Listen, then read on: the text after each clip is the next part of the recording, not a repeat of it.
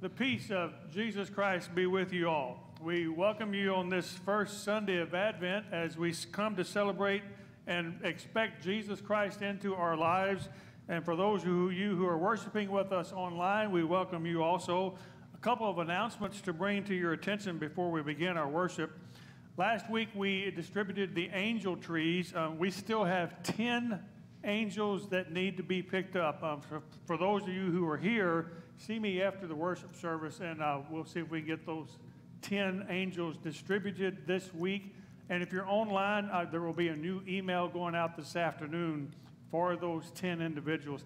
They need to be returned next Sunday, so you have a week to finish that. Those 10 angels are depending upon Grace Presbyterian to provide them with a Christmas for this season. Today is the 5th Sunday of November. It is usually a time that we take up a collection for the Deacon Fund. You can do that today in the offering box at the back of the church. And if you're online, you can do that by contributing to the Deacon Fund and making a note of that contribution as to the Deacon Fund. The December table talks are available. They're back there on the back table. And for those of you who are remote, they will be in the box at the front door for the December table talk. Those are all the announcements that we have. We welcome you who are here with us personally, and for those who are with us remotely. In silence and in listening to the prelude, let us prepare for worship.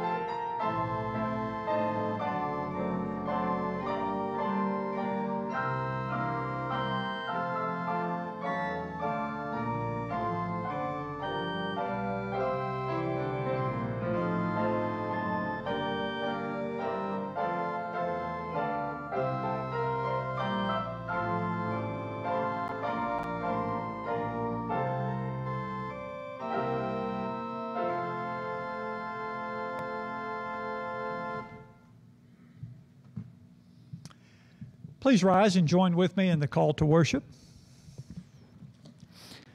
Our souls magnify the Lord. Our spirits rejoice in God our Savior.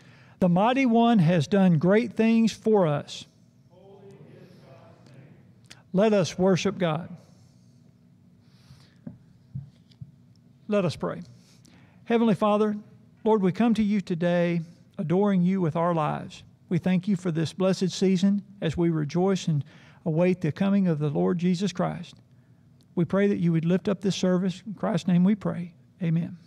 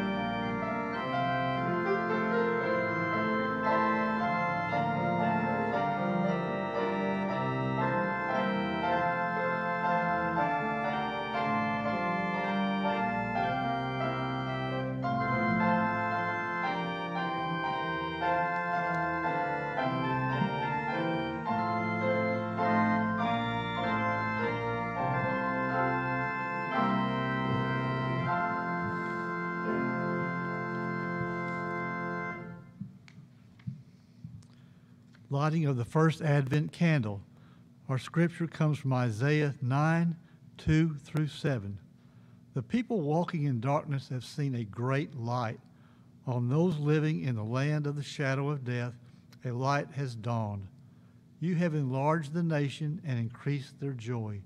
They rejoiced before you as people rejoiced at the harvest, as men rejoiced when dividing the plunder.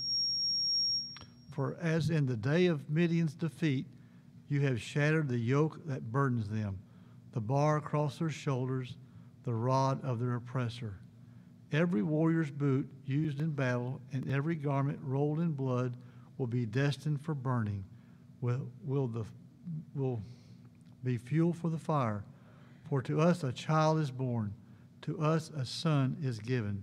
The government will be on his shoulders, and he will be called Wonderful Counselor, Mighty God, Everlasting Father, Prince of Peace. Of the increase of his government and peace there will be no end. He will reign on David's throne and over his kingdom, establishing and upholding it with justice and righteousness from that time on and forever. The zeal of the Lord Almighty will accomplish this.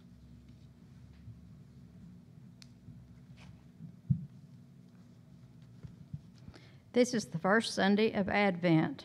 Advent is a time of waiting and hoping. Today we light the candle of hope. The psalmist says, "We wait in hope for the Lord. He is our help and our shield." God fulfills his promises, and our hope is in the promise of the birth of Jesus.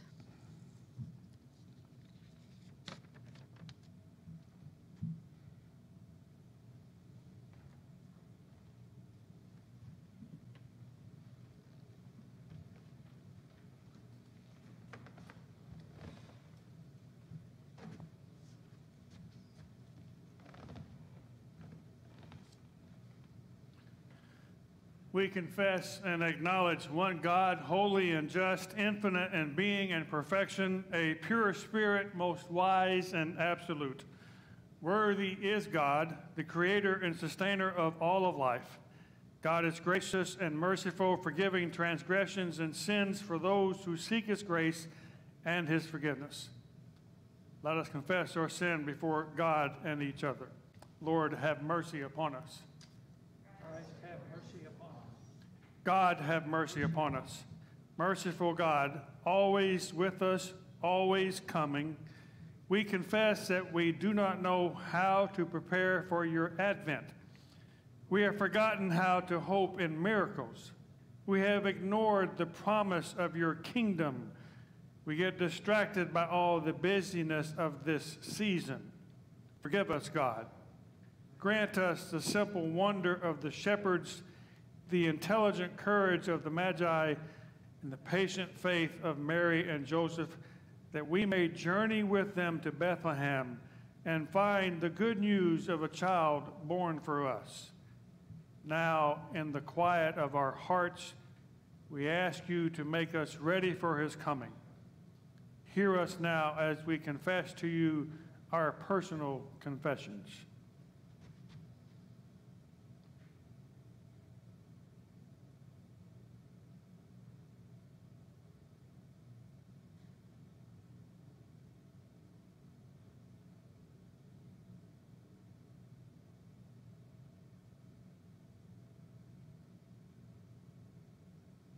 Hear the good news. Who is in a position to condemn? Only Christ. And Christ died for us. Christ rose for us. Christ remains in power for us. And even to this day, Christ continues to pray for us. Anyone who is in Christ is a new beginning. The old life has gone, and the new life has begun. Brothers and sisters, I declare to you by the waters of your baptism that you are forgiven. May you be at peace. Amen.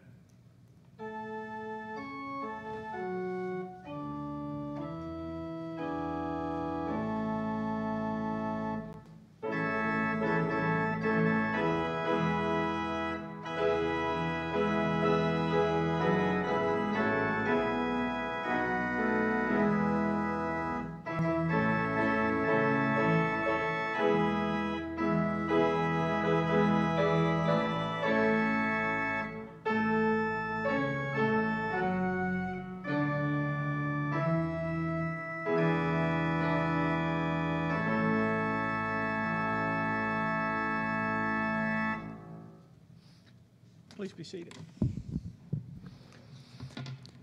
Our scripture reading today comes from the Old Testament prophet Isaiah, chapter 64, verses 1 through 3.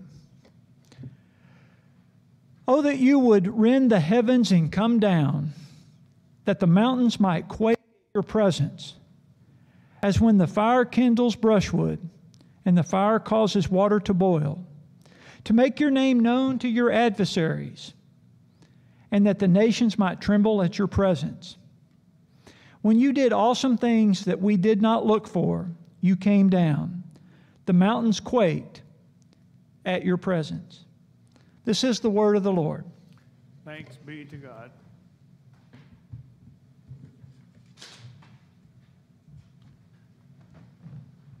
Advent begins in darkness. No candles have been lit until the first one is lit, and even then, with only one candle shining, the darkness of the Advent season is still in gloom from the lack of light that will eventually come when all of the Advent candles have been lit.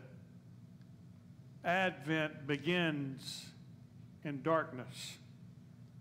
The beginning of the season comes out of despair, pessimism, and sadness. Advent begins in darkness. I believe I speak for all of us on this, the first Sunday of Advent for 2020. We definitely come into this season out of a period of darkness. The pandemic of the virus rages on to surges of higher numbers than we have ever seen before. The political and cultural division seems to be further apart than at any other time, especially when considering the course of action people take in their differences by protesting and taking to violence instead of civility. Advent begins in darkness. Our reading today from the prophet Isaiah should give us some insight and some encouragement as we begin this journey and this season of Advent, as they too were in a period of darkness. Isaiah wrote his prophetic book during the civil discord between the northern kingdom of Israel and the southern kingdom of Judah. The nation and kingdom of Israel had become divided and was at that time ruled by two different kings, and they worshiped God in two different locations. This division among the people of Israel now as two nations of the people of Israel and Judah has allowed the Jewish people to become weak. And this allowed the stronger nations to the north, most notably Assyria and Babylon, to invade and displace the Jewish people from their homeland and to have God's promised land taken away from them, including their place of worship, the temple. It was a dark time indeed. In Isaiah, in our scripture lesson today, the mood of the people is shown in their need of God. Come down, God. Open the heavens and announce your presence by the quaking of the mountains. It was a plea of despair. It was a cry for help. It was a prayer for God to return to them. And it is a familiar cry we have heard throughout the ages of mankind. Where are you, God? And one we have heard far too often today in the midst of this pandemic and the political and social unrest. Where are you, God? If you were looking to hear a bright and cheerful sermon on the advent of Jesus and the Virgin Mary and the shepherds and the wise men, hear me when I say this. You need this story first to have a full understanding and appreciation of what the birth of Jesus really means to mankind and to each of you. Truly, it is said 2020 will go down as one of the worst years in history only because we are living in that moment right now. But other years have been worse. In 1349, the Black Death killed half the population of Europe. In 1520, smallpox ravaged the Americas and killed between 60 and 90% of the continent's original Native Americans. 1918, the Spanish flu led to the deaths of over 50 million people. The rise of Hitler in 1933 is often claimed to be the turning point in modern history of one of the most atrocious times in all of mankind. But nothing compares to the year 536 AD. Historians point to that year as the worst ever. In 536 AD, a volcanic eruption in Iceland produced a gigantic ash plume over the entire globe so thick it plunged the earth into a continual nighttime darkness for an entire 2-year period. Consequently, global temperatures plummeted, which resulted in the coldest decade in over 2,000 years. Famine was rampant, crops failed all across Europe and Africa and Asia, and unfortunately, 536 seemed to be only the prelude to further misery. This period of extreme cold and starvation caused economic disaster in Europe, and in 541 AD, an outbreak of the bubonic plague further led to the death of nearly 100 million people and almost half of the Byzantine Empire. Throughout all those years, many Christians and other followers of God prayed and asked and begged the question, "Where are you, God? And why don't you come to us?" Much like the Israelites were asking when Isaiah wrote this chapter that we read today. But Isaiah did more than lament in this reading of the 64th chapter that we read today. Isaiah also offered hope and promise to the people, and he offers it to us. Further in that chapter, in verses 8 and 9, it says this, "Yet you, Lord, you are our Father. We are the clay, and you are the potter. We are all the works of your hands. Lord, do not be terribly angry or remember our iniquity forever. Please look, for all of us are your people." We look to the heavens and to the mountains for signs for their quaking to announce God's presence with us again, even in the midst of this pandemic as we enter the season of Advent. But Isaiah does something with his writing that is so subtle to his audience to put things in perspective. Isaiah shows how God is with us, even when we fail to see him. Isaiah is seeking to keep God's word of promise alive in a period in which the people stand on the brink of losing its spiritual identity by attributing setbacks not to human unfaithfulness, but to divine indifference, as if God has become non-existent as to his cares to the world. Let me say that another way. Isaiah is redirecting the people to look upon their affliction and pain caused upon themselves, not by God, and not because God is not there. In any period of trouble throughout history, people look for excuses or reasons for their troubles, for their infirmities, or their trials and tribulations, and then they have the audacity to claim they have been abandoned by God and ask, "Where is God when I need him?"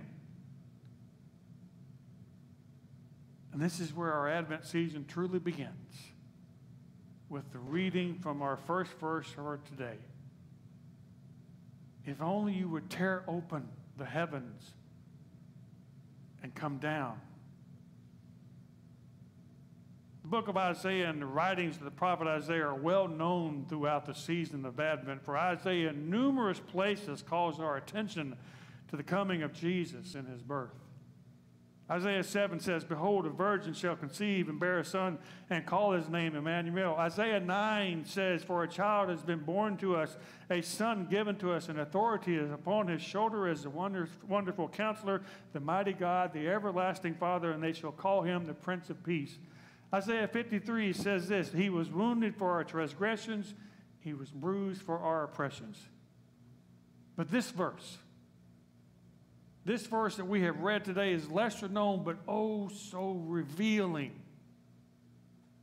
"Tear open the heavens and come down so that the mountains would quake at your presence." Have you ever seen the sun rays bursting through a broken cloud after a stormy day, and the sunlight comes dazzling through that hole in the cloud all the way to the ground. That's the vision I have of this verse today. Tear open the heavens and come down. Isaiah is oh so wise with his words and his prophecy as he wrote it to the people of Israel in their time of trouble, but it is even more so revealing to us today in 2020. We need to hear those words today as a calming and soothing ointment to the troubles 2020 have caused on us, so many of us to hear. To hear, tear open the heavens and come down and make the mountains quake. And so he did. And his name is Jesus. We believe Jesus is fully divine and fully human. Yet we sometimes dismiss the second part as to his humanity because it seems to be lost in our understanding of Jesus. Jesus of Nazareth was born into a world of illness just like our world today. He was like us, experiencing pain and tribulations. In her book, Stone and Dung, Oil and Spit, about daily life in the first century of Galilee, Jody Magnus, a scholar of early Judaism, calls the period in which Jesus lived filthy, malodorous, and unhealthy. John Dominic Crossan and Jonathan Reed, scholars of the historical background of Jesus, sum up these conditions in a sobering sentence. A case of the flu, a bad cold, or an abscessed tooth could kill. This was Jesus' world. And much like ours, a world that needed the heavens to open up and to have the mountains quake for them for the presence of God. Jesus, in his public ministry, sought out those who were sick. There was no social distancing. There was no wearing of masks. Most of his miracles were healings from illnesses and disabilities that included debilitating skin diseases such as leprosy, or epilepsy, or a woman's flow of blood, or a withered hand, even dropsy, blindness, deafness, paralysis. In these frightening times, we should find comfort in knowing that when we pray to Jesus, we are praying to someone who understands us not only because he is divine, but and knows all things, but because he is human. And he has experienced all the things, including all the hardships and problems that we are facing today.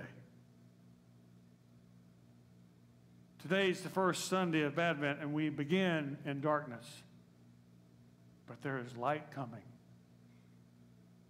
The heavens have been opened, and Jesus has come to us by his birth to a virgin.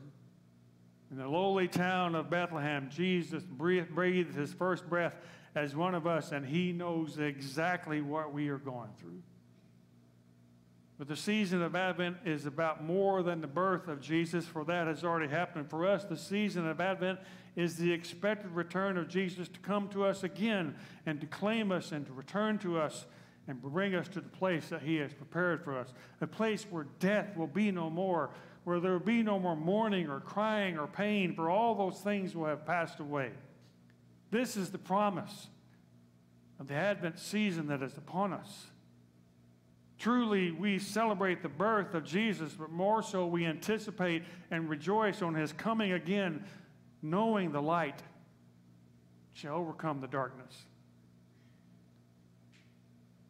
But Advent calls us to prepare for such an event, and we must do so not only in waiting for Christ to come, but in hastening our preparations for Jesus to come to us. Isaiah, in that 64th chapter, goes on to show us what we must do in the 5th verse, just beyond our reading today, where he says, "You, Lord, welcome those who joyfully do what is right, and those who remember you and remember your ways." It is a call. It is a call to God's people to be God's people in the season of Advent, and that is our charge today on this first Sunday of Advent. So it is my hope and my prayer today for this day and for the season of Advent as you celebrate Christ's birth with lights and nativity scenes and displays, that you do so in full anticipation and expectation that Jesus will come again, just as he did in his birth. That you will continue to be in joy throughout this season for God's great gift in his only Son, and in joy for what God is continually doing for you as one of God's own people. Advent begins in darkness, but the light shall overcome it. Hear these words of Jesus as recorded in John's Gospel as you go throughout this Advent season. I am the light of the world.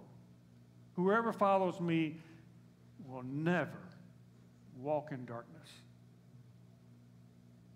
Open up the heavens, O Lord, and come down to us, and fill us with your presence so that the mountains would quake, and we may be ever expecting of your presence with us throughout all of our life. For yours is the glory and honor and power and might forever and ever. Amen.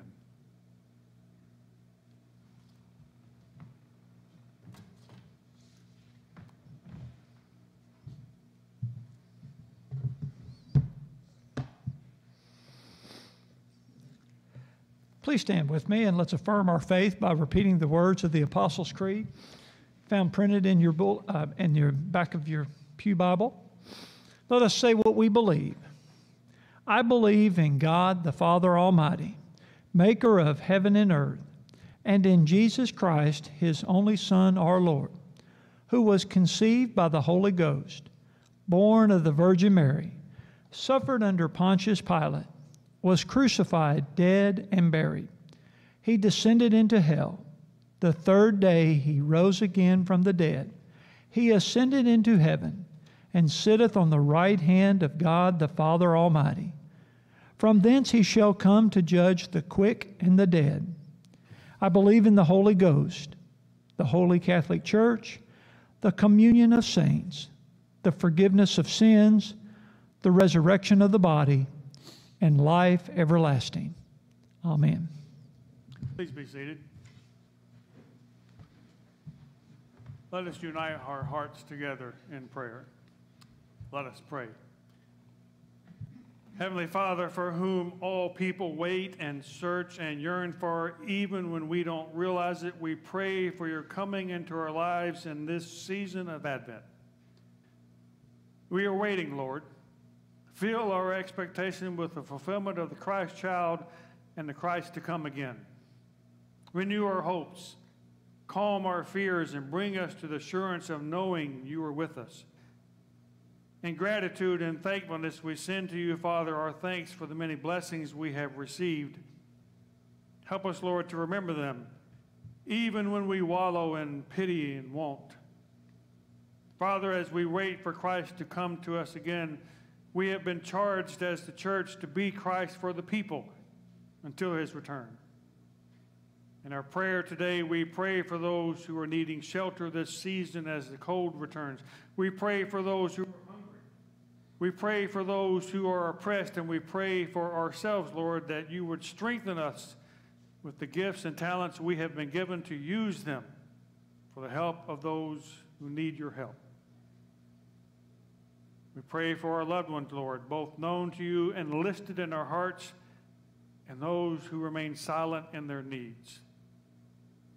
Come, Lord, and be among your people. This we pray in the name of Jesus Christ, who has taught us to pray. Say, Our Father, who art in heaven, hallowed be thy name.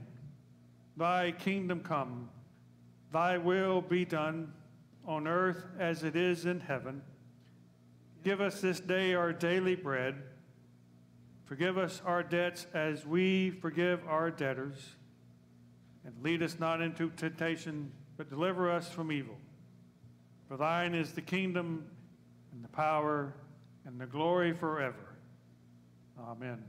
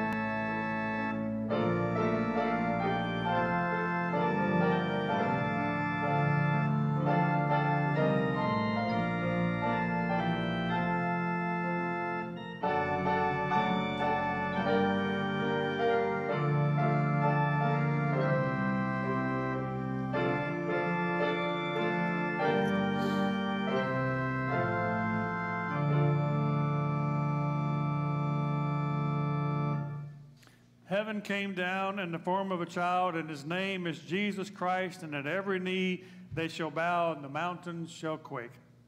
As the light of the Advent season begins to glow in our hearts, go forth in peace and in joy of all that God has done for you. And now may the grace of God the Father Almighty, the love of Jesus Christ, and the comfort of the Holy Spirit be with you now and forevermore. Amen.